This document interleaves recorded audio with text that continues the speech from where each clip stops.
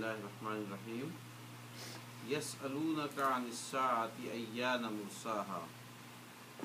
So the main word in this ayah is sa'ah. The literal meaning of sa'ah is time.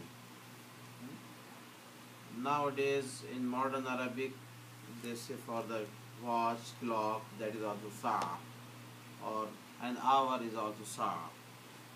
Allah subhanahu wa ta'ala is referring to the Qiyamah, the last hour, the end of the world. So let's translate word by word. The first word is yas'alunaka. So yas'aluna is from su'al. It's a present tense that people they ask you. Yas'aluna, they ask ka you. O Prophet sallallahu alaihi wasallam, anis saati, about the Qiyamah, about the time, and the time of the Qiyamah. Ayyana mursaha, when it will take place, when is going to come. So ayyana means when, like we have in Arabic for the same meaning another word mata. Mata. Mursaha. Mursa, it's a very good expression. You know, when a ship is coming in the ocean and when it comes to the coastal area and they anchor, you know that it's anchored, it is stopped. So that is called mursa in Arabic. So they said in a taunting way that when the Qiyamah is coming and when it is going to be anchored, when it take place. Fima anta min dhikraha. So tell them that, O Rasulullah sallallahu alaihi wasallam, it is not, Allah subhanahu wa ta'ala did not make it for you to mention the time or say that there is no, it does not come under my, task that Allah subhanahu wa ta'ala has given me, and this mentioning of the Qiyamah is not my job. It is the knowledge of the Qiyamah is up to Allah subhanahu wa ta'ala. So, Fima anta min dhikraha. Fima, it's a question that with what? Anta, you. Min dhikraha, remembrance. So dhikra means remembrance. Yani the mentioning of the time, say I have nothing to do with that. It's something like that. Fima anta min dhikraha. Ila rabbika muntahaha. To your Lord, to Allah subhanahu wa ta'ala is the end of the knowledge of the Qiyamah, that when the Qiyamah will take place, it is known to Allah subhanahu wa ta'ala alone. So muntaha is the end. When the whole world will come to an end is the knowledge of that to Allah subhanahu wa ta'ala. Innama anta mundiru man yakhshaha. You are the warner for those who have the fear of the Qiyamah. Those who have the belief in the Qiyamah and they are having the fear of Allah subhanahu wa ta'ala and they are getting ready for that. So you are warner for them. You are conveying the message of the Qiyamah to them. Mundir is from inzar, that means a warner. And as you know that this is one of the title of Rasulullah sallallahu alaihi wasallam, like Nazir or Mundir. Man yakhshaha, those who have the khashiyat, those who have the khawf of the Qiyamah. كأنهم يوم يرونها لم يلبثوا إلا عشية أو ضحاها. It seems that when the time of the Qiyamah will be there, actually it will take place. So they will see on the day of the Qiyamah as if they lived in this world, they stayed in this world just as the evening time or the morning time. No matter how many years they lived in this world, 70, 80 years, 60 years, whatever, but they will feel on the day of the Qiyamah that they stayed only just for a part of the day or part of the night. So, what is the word of yas'aluna? What is the meaning of that? They will ask you. They will ask you. Okay. If we do the conjugation, because we are practicing the conjugation also, so I will give you the word for first person, as'alu. If I say I ask, as'alu. How do you make it all the 8? As'alu, yas'alu, As'alu, tas'alu. tas'alu, Yas'alu. yas'alu, yas'aluna, and tas'alu. As'alu, Nasalu. As'alu, tas'alu, yas'al, tas'ulin. Okay. Tas- That was the third one. As'alu, tas'alu, tas'alin. Tas'alin.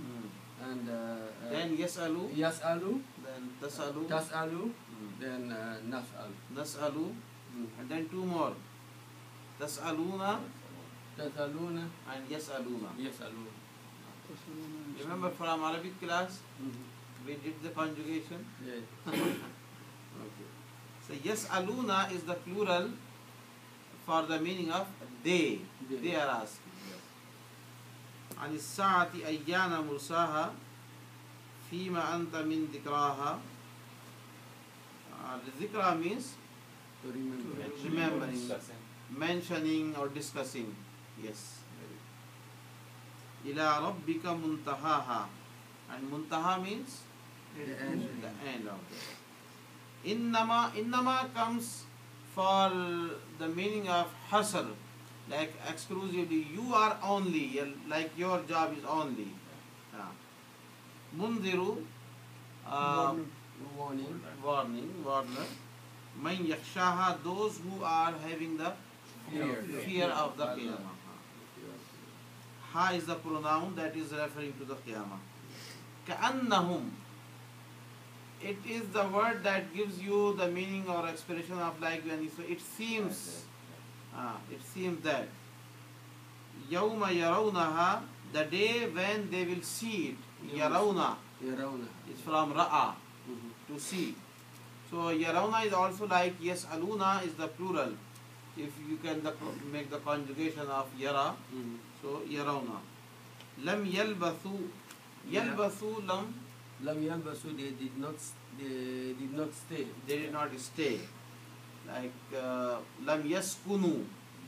The word yaskunu, second yaskunu. Lam ya'ishu. Illa ashiyatan. Illa means except. Ashiyatan is the time that starts after Zuhr prayer. So between Zuhr and Maghrib time, that is called Ashiya. And from the same word we have the word Isha. Isha prayer time. And in Arabic for the dinner it's called Asha. With the fatah Asha, yes. So all those go by this time of evening. Aw duhaha. Duha is the morning time, and this time basically from Fajr, after Fajr, all the way till Zuhr time. So that is called Duha time. Illa ashiyatan aw duhaha. So this is Ashiyat, and here is between Zuhur and Asr. No, Maghrib. Zuhr and Maghrib. Zuhur and Maghrib. Yes. Like till the evening time. And Fajr to Zuhr is Duha time. Salatul Duha. Salatul Duha, there is a prayer also. That is the morning time. And there is Surah also, وَالضُّحَى وَاللَّيْلِ إِذَا سَجَى.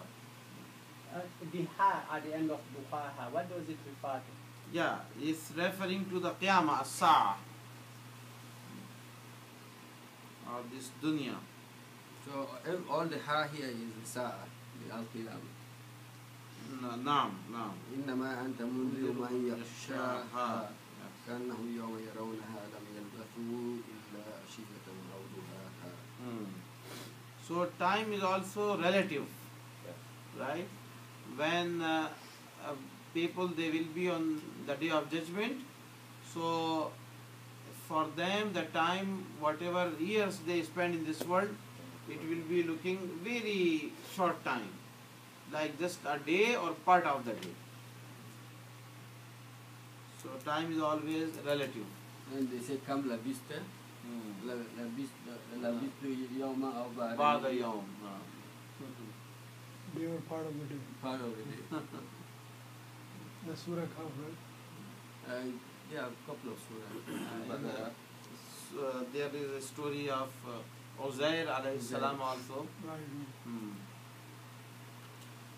And Surah Kahf also. and in Surah Kahf also. Kahf and Surah Al-Mu'minun also, in Surah Al-Mu'minun, that these people, they will be asked that how many years or how much time you lived in this world, and they say labistu yawman wa ba'da yawmin fasalil aadin.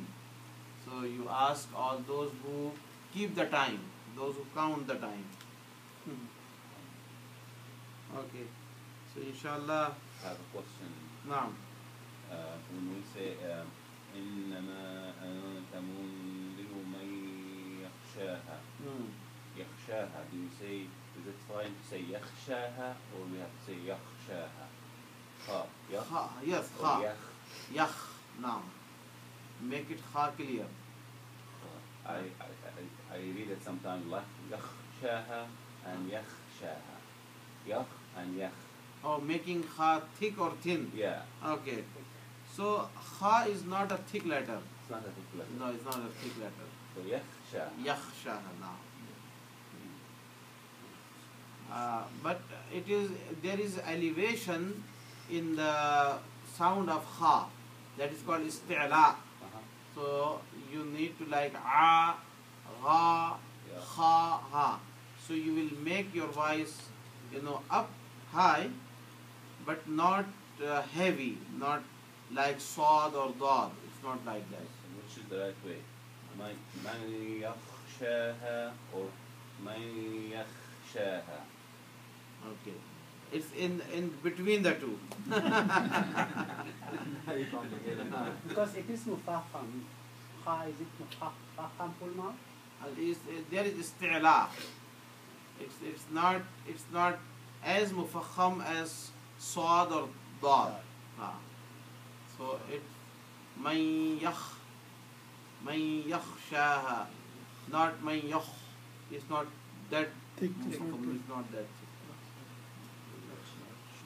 But because of the quality of isti'la or elevation, we cannot make it totally thin. So it will take some kind of tafkhim. Man yakh, like that. One good question also. The next, in the next, ila rabbika muntahaha. Now, what is the difference between those two ha's? How do you differentiate the sound of those two ha's? Yes, both ha, they are same ha, so you will make it thin. Muntaha, So there is no difference in sound. no difference in the sound, no. Because it's the same letter Yeah, and same pronunciation. The only difference, the thing is they use two different styles of ha. Two different style of writing. Yeah, Same ha. Yes. But when you come to the last ayah, lam yalbathu illa ashiyatan aw duhaha. Now here two ha's are different. Yes. The first one duha, Ha has to come from the throat. from the throat, and the other ha is also a guttural letter, but the way of pronouncing the second ha, when you exhale the air completely, Ha. aw duha ha, that is ha.